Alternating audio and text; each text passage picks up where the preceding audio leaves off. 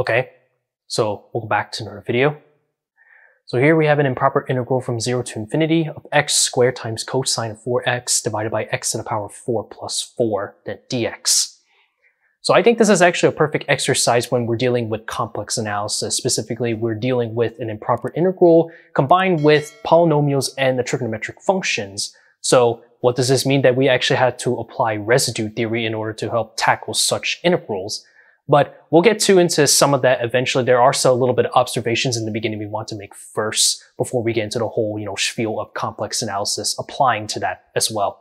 So there's also a lemma that we'll be using, but instead of just justifying with just that lemma itself, I'm actually going to show out the full calculation too, and just for you guys to get the bigger picture out of it. So other than that, so expect to see a lot of imaginary numbers in that stuff. So let's actually just jump right in. So notice something for our integrand. We have x squared cosine 4x divided by x to the power of 4 plus 4. So you'll notice that this function is actually an even function. So with symmetry, what I can do is I can actually rewrite this into a different integral.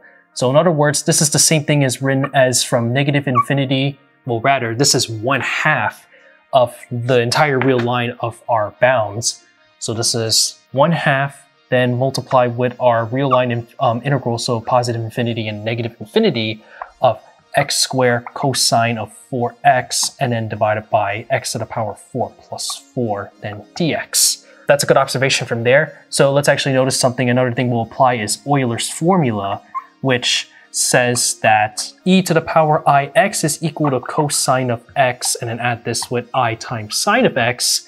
And what you'll notice is that the cosine of 4x, so with the imaginary parts and the real parts, if we actually take the equate to that, so we'll notice that the real part is going to equal some part of the cosine. So 4x, I'll just plug the 4 back into here.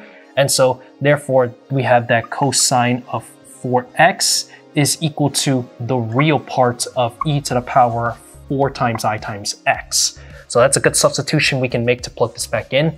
And so therefore really what we need to calculate is 1/2 times the real of our integral. So negative infinity to positive infinity of x squared, then multiply with e to the power 4 times I times x, then divided by x to the power 4, then plus 4 dx. With this in mind, now let's actually jump into the world of complex analysis. We're actually going to now consider our function in terms of the variable z. So f of z we're going to consider is z squared multiplied by e to the power 4 times I times z, then divided by z to the power 4, and then add this 4. So with this in mind, we're going to actually have to apply some contour integration. So now let's actually split up how our bounds should look like. And of course, I'll also draw a diagram supporting this as well. So let us consider our following graph. So we're going to consider the top half of the plane, and then this is the upper semicircle we're going to be considering. So just like this. And so first our bounds is going to be from positive r and then negative r over here. So we're going to split this up. We're going to call this entire contour. So we'll call this the del of d. So I call that as the boundary. So let's call our real axis, we'll call this line the line segment del of r. And then we're actually going to call our little curve over here c sub r. And so of course, when you're dealing with this is actually going in a positive orientation. So clockwise, counterclockwise, and to say that, and I'll list the imaginary z. So that means going in this direction as I denote these arrows over here. We're going to split this in the union of our bounds for the domain, or our boundary. So del of d is the same thing as del of r, and then just take the union, so c of r. So that's like dealing with two different types of sets. Okay, and so when we're dealing with contour integration, so that means our contour from our domain over here, f of z, this is simply just breaking this up. So we have our contour starting with, for the del of r, of f of z dz, and then add this with our contour from the arc, so c sub r of f of z dc. And I also need to create a little parameterization equations for these line segments and the arc length to satisfy this. So we're going to create two different equations over here. Our del of r is going to be in the set, so for t, such that this is in between negative r less than or equal to t less than or equal to positive r. And then our curve, so c of r, is our following set. So this is going to be r times e to the power it, such that the domain is in between from 0 less than or equal to t, less than or equal to pi. So you can see that that's the construction of our circle. So this is dealing with half of the upper circle right there. And so now we're going to take things one at a time. So let's actually first calculate our arc length curve of the boundary for our f of z function. So we're actually going to take this in form of a limit. So the limit as capital R approaches positive infinity, and then of our arc length curve c sub r f of z dz. With this, let's now actually make some calculations over here. So in other words, I'll put this as the same thing as the limit as r approaches infinity of the integral c sub r of z squared e to the power 4 iz, and then divided by z to the power 4 plus 4 dz. Okay, so here's some things that we need to note. So we actually know that the modulus of z is actually going to equal r because it lies anywhere in between the line, and that's our length over there. So now we need to actually take our little absolute value, since that's actually calculating what we need to do for over here of the arc length. So notice that the absolute value of e to the power 4 times I times z, same thing as written as, now put this in substitute for the complex number x plus I times y. So e to the power 4 times I, then x plus I times y. Same thing, in other words, to say that we can put this as a multiplication of absolute value. So e to the power 4 times I times x, then multiply with e to the power negative 4 times y. And we notice that if I take the modulus of this, this is actually going to approach 1. Then that actually leaves us with e to the power negative 4 times y, which actually y is, as we're looking at this from our contour, is we're dealing with anything strictly greater than, well, greater than or equal to 0. So no matter what you plug in here, we can actually create ourselves a little bound. So that means this is actually going to be less than or equal to positive 1. So that's a good bound to put in over here. Let's now take into account our z squared and then z to the power 4 plus 4. So if I take the absolute value of this, so z squared divided by z to the 4 plus 4. In other words, that's the same thing as taking the absolute value z, then square that, then divided by z to the power 4 plus 4. Now take a look at the z to the power 4 plus 4.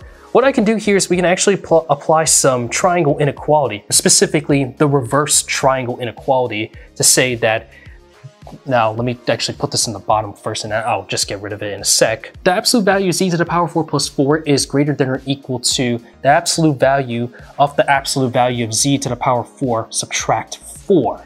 And then we can just substitute this for where we say the modulus of z is equal to r. So we can say that this inequality over here is greater than or equal to r to the power 4 subtract 4. With this in mind, and then because it's in the denominator, so now I can actually just flip the sign of our inequality over here of the rational function to say that this is actually going to be less than or equal to r to the power square, and then divided by r to the power 4 subtract 4.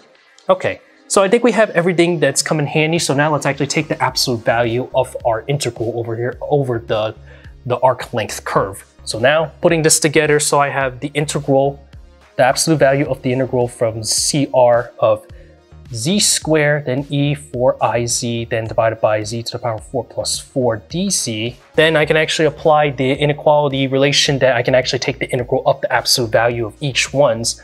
So the integral c sub r, and then the absolute value is z squared, then absolute value e to the 4 iz, then now divided by z to the power 4 plus 4, take the absolute value of that dz, and then now we can actually just substitute. So this is still creating as a, again, as a lower bound, well rather the less than or equal to this bound over here. So we'll plug in c sub r, and then now this is going to be r squared divided by r to the power 4 minus 4 dz. This is just a constant, and we'll evaluate this on z to r. So basically this is the same thing as calculating the arc length. So this is equal to just pi times r and then multiply by here. So in other words, then we'll combine this together with taking the limit as r approaches infinity of pi times r to the cube and then divided by r to the power 4 minus 4, which if you take that limit is indeed going to approach 0. And what's nice is that, as I said, this is actually a lemma known as Jordan's lemma. And this actually works such that if we actually apply this whole thing, and we're dealing with a rational polynomial such that the numerator of that polynomial's degree is less than the 1. Specifically, if the degree of the numerator is less than or equal to 1 plus the degree on the denominator, then we would just apply all this out. We're always going to get that by Jordan's lemma. It's always going to approach 0 on this arc length over here. So that actually just takes care of 1. So now we actually now have to deal with this integral over here since this approaches 0. So now moving on, so I have that, therefore, if we just put everything together, so the boundary of d of f of z dz is therefore just equal to just the boundary for now. If we're dealing this with the over the x-axis, so this is just the real line, so positive infinity to negative infinity of f of z dz. Okay, so that's left. So now we just have to calculate this integral over here. So now we're going to apply residue theorem. So this says the following, that if we have a simple closed curve, so yes we do, over our function, so the contour integral of del d of f of z, therefore this is actually going to equal 2 pi times I and then times your sum of all the residues it's being evaluated at. So the residue of f of z at some term for the zj's, where c's of j's are the ones that are the poles that such that it lies inside of our contour. So to find our poles, we actually have to pay attention to our denominator for z to the power 4 plus 4. And if you actually solve all this out for finding our simple poles for z to the power 4 plus 4 equals 0, we're gonna get 4 different solutions. We have that z is going to equal to 1 plus I, another one negative 1 plus I, then we're gonna have negative 1 subtract I, and then the last one we have 1 subtract I. So if we think about how I graph where these points are and if it lies on the contour, so 1 plus I is gonna lie over here, negative 1 plus I is going to lie over here, negative 1 minus I is gonna be right below here, and then our 1 minus I is gonna fall below over here. So you'll notice that we have 2 different poles that lie outside of our contour, which means that we can actually just disregard those poles. And we have the other 2 poles, specifically 1 plus I and negative 1 plus I, that lies in those poles. So therefore we have to calculate 2 different residues and then take our sums from there. So now with this, I'm actually just gonna get rid of pretty much almost everything that we listed over here and then make some room for the continuation of the work. Listing out, reiterate yet again that applying residue theory, that the contour of the entire boundary of f of z is going to equal 2 pi I and then times the sum of our residues evaluated at those simple poles. So we have 2 different poles that lie inside our contour, so we're going to actually do 2 separate calculations to find both of our residues before adding everything together as one. So first, let's actually calculate our first pole. So the first residue we're calculating is the residue of f of z, and then our first pole we'll be looking at is 1 plus I. Okay. So in other words, that's the same thing as taking, if we apply this definition over here, and if we decompose the denominator z to the power 4 plus 4, that would have to mean that one of the terms at that pole is going to cancel. So I'll leave to the simplification to say that applying that, so we have the limit as z approaches 1 plus I. So let me first write out what our denominator is for this situation. We have z minus 1 plus I multiply with z plus 1 subtract I, and then our other one is going to be z plus 1, and then add this with I, and of course we have our numerator z squared multiplied by e to the power 4 times I times z. There's a lot going on to do the calculation and plug this all in, so I'll actually simplify everything together. You can also verify this yourself if you want to. So in the end, if you plug everything out, simplify everything so it's nice and clean, we're going to have that this will come down to just positive 1 subtract I multiplied by e to the power 4I, and then divide this by 8 times e to the power 4. Okay, so that's one residue down, so let's actually now deal with the other pole. So the residue of f of z, then our second pole is going to be negative 1 plus I. So in other words, now I write this as the limit as z approaches negative 1 plus I. So as you can see that one of the terms from the denominator has to cancel with that numerator that we're evaluating at that pole. So this will yield us, the denominator we'll have under is z minus 1 minus I, multiply by z subtract 1, add this with I, and then multiply with z plus 1 plus I. And of course the numerator z squared and then e to the power 4 times I times z. And then we actually just simplify all this out, yet again do the same thing. So this will yield us negative 1 minus I, then multiply with e to the negative 4 times I, and then divide it by 8 times e to the power 4. So now we have both our residues. Let's actually just calculate over here, going back to here. So now I have 2 times pi times I, and then now just substitute the values. So I have 1 minus I, then multiply with e to the power 4 times I, divided by 8 times e to the power 4. Add this with negative 1 minus I, then e to the power 4i, or negative 4i, and then divided by 8 times e to the power 4. So if I now distribute the I back into here, we're just taking things one step at a time. So this is 2 pi. And so if I distribute the I, so now that will give us, this will be I and then minus or plus 1, then times e to the power 4i, and then divided by 8 times e to the power 4. Distribute the I to this one, so plus, so inside I have negative I, then I square, so that's 1.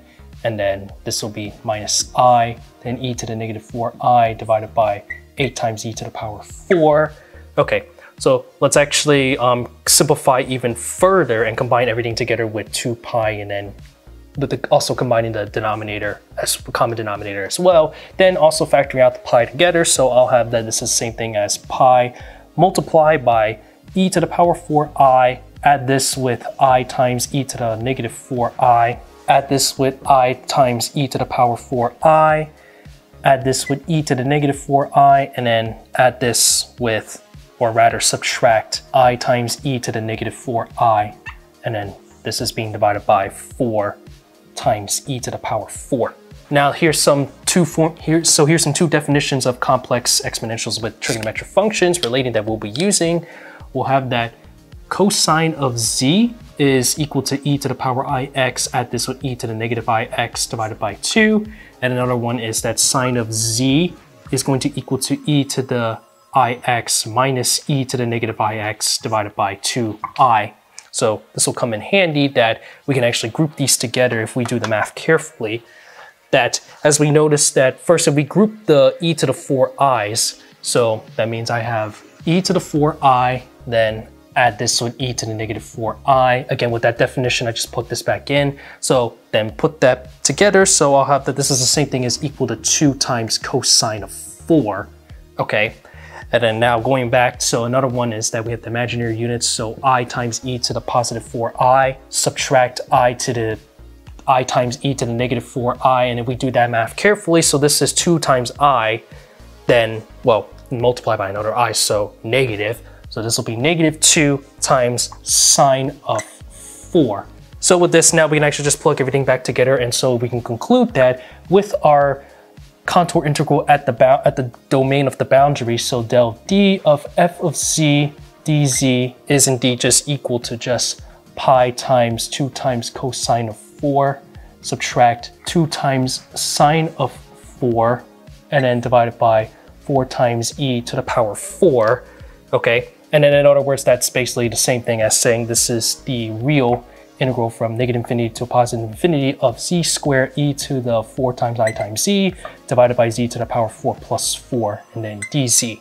We're basically, that about just wraps it up. So therefore going back into the conclusion, 0 to infinity of our given, so x squared cosine of 4x divided by x to the power 4 plus 4 then dx, we have this integral is equal to just 1/2 times the real part of this integral, just now we're back into x, which we found the value that this is the real part, which there actually indeed is no imaginary, associated with it. So pi times cosine of 4 minus 2 sine of 4, and then divided by 4 e to the power 4. Nothing with that, then I can factor out the 2 and that gets rid of it. And so therefore indeed that this is the final answer, the real part, and the answer to this integral over here is equal to just pi times cosine of 4 minus sine of 4, and then divided by 4 times e to the power 4. Just like that, that actually completes our long computation of solving using contour integration, just like that. A perfect exercise if I say so myself.